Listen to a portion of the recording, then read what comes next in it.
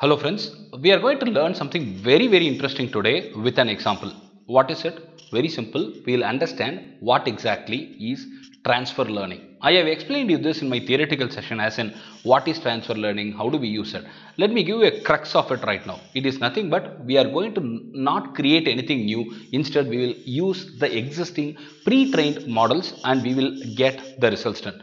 For an instance, I have XYZ already available. I'm going to utilize all of them and I will get that target done. That's called transfer learning. We are going to use the same thing and I'm going to use multiple available models like VGG16, Inception. All these things we are going to use in the same code, but I am not going to develop anything completely on my own. We are going to just capitalize the advantage of using pre-trained, pre-available models to find or to achieve the task.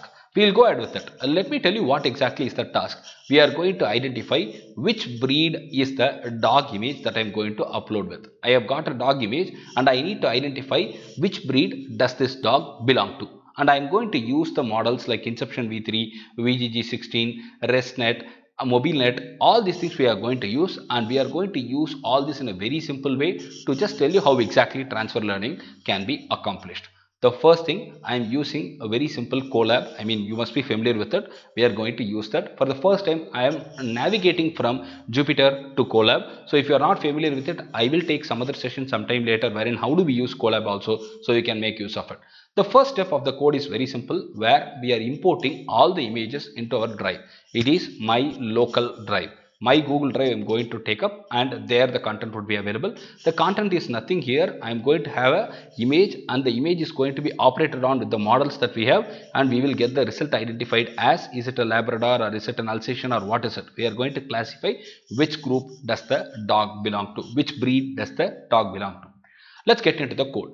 The first step, once the mounting is done, once the drive related stuff is done, we are getting into the next level where you can see that we have got VGG16 part done.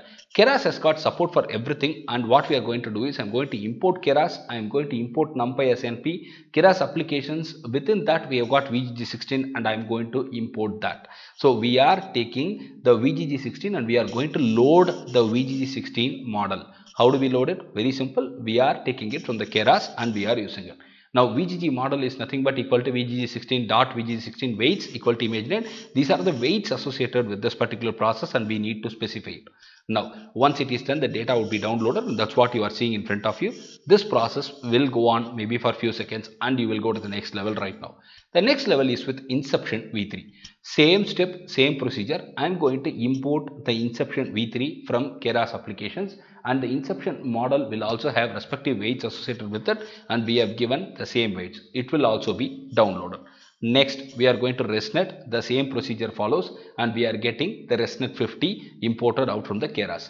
The final thing is MobileNet, and I am going to import that as well, and we have got that downloaded, imported as well. Now what did we do? We have got 4 models which are pre-trained, pre-available, and I am capitalizing them for doing the task. I am going to take a task where we are going to find out if a dog belongs to this particular breed, and for that I am going to use all these 4 one after another. That's going to be done, and it's very easy to understand, and once you see through the code you will understand it much more easier. So I have explained you just the import part of it for the transfer learning, and next comes the most important part where you will understand how do we load the image and how do we pre-process the image. This is the next part of it. The first preliminary work is all done. Now we are getting into the process or the stage where we are going to load the particular image and to pre-process the image. It's very important to learn. Now what are the things that we import? We will have to import the load image because it is important. Image to array. Whenever you talk about an image, it is all about math, it is all about array. So we have image to array, and we have got Keras applications, ImageNet utils. We are also using that, and we are importing decode predictions. We are using plotting related stuff. We need plottings to be done. We are using NumPy. Now the file is nothing but cat or dog r1, and the file is shown to you sometime back right in the same page, where you can see that this is the file that I wanted to check, and this is the name of the file that I have coded here. The name of the file is nothing but cat or dog underscore 1, and now I will have to give this path completely and I am loading it. That's the first step where we have loaded, and the target size is 224 cross 224, and this is to be included as well. Now what is the next step? The next step is very simple and is very important as well. We are going to get the numpy image with image to array. Original image is fed in as the input, and the next is the most important step which most of us might not understand right in the first shot. So what is this np.expand underscore dams numpy access equal to 0? Very simple. We are having four different models. And all the four different models may need four different types of input. I mean, the image is the same, but they may need it to be pre-processed in four different ways for it to be processed. Now when you follow this method, we are getting the image suitable for all the four models to process it with ease. This is a simple step where we are getting one thing ready and all the four can be catered with this one thing. That's exactly how you can say it in a very simple way. Now what is the next thing? We need to get the PAL image size with, you can see that original image dot size, numpy image size, input image size. We are acquiring all those and the sizes are printed. What is PAL? PAL is Python imaging library. We have got a lot of resizing related, image related content over there. You can go through it if you have time and if you want to learn it further. Now we have just printed it and you can see that the size of PAL image size initially is 224. Then when it is becoming numpy, you get RGB included into it, which is mentioned as 3, and input image size is 1, 224 again 3. So we have got all this and the image is plotted for your easier reference and understanding. Now what is the next step?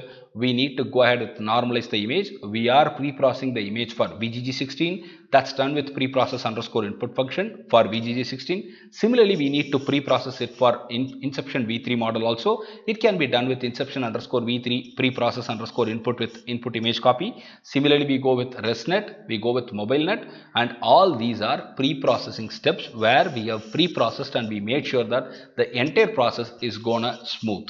Now the next thing is to predict. We are going to take all these step by step. We have used VGG16 first. Now we are going to predict it. How do we predict it? There is a method available for it, VGGModel.predict, and we are passing the processed image. That's the difference. The last time when we had it was a raw image. Now we processed it for VGG16 and we are sending it as an input for it, and we have pre-processed it actually and we have sent it into the VGG model predict, and once the prediction is done, you got the result right in front of you where you can see that it is Labrador Retriever, and the next option likewise Golden Retriever. You can see that all the breeds, possible breeds are there, with most important accuracy is also mentioned over here. You can see that the accuracy is kept on mentioning here, and these are all the possibilities that we have towards identifying what is that particular breed. You can see that Labrador has got the highest of accuracy, which means that this is the dog it could be, this is the breed it could be. Similarly, we have gone for inception model where same is the case, and the accuracy for Labrador is pretty high here. This definitely shows that this could be a Labrador, and 99% accuracy is there. And you need to understand that we have used the same method like inception model predict is used here. Last time it was just VGG model predict, this time it is inception model predict. One thing that you need to understand is the rest of the predictions are also given here very clearly. For Labrador it was 99. For Golden Retriever you can see that accuracy has come down because 99% accuracy it was very sure, and we could conclude it as Labrador. And the third one is ResNet. We have got the results as 70.77, 70.75 something. Similarly, Golden Retriever has got 26.37 something, and the last one is MobileNet, where you can see that accuracy is pretty appreciable and it is 90.64. And now the most important point to understand here is the Inception v3 is the best out of all the available models, and this is what is called transfer learning. What we do, very simple, we utilized all the available models. We did not do anything new. Instead, we capitalized the available features and the facilities to do some great task. We have identified what breed a dog belongs to so easily with this approach, and I hope you understood how exactly things work.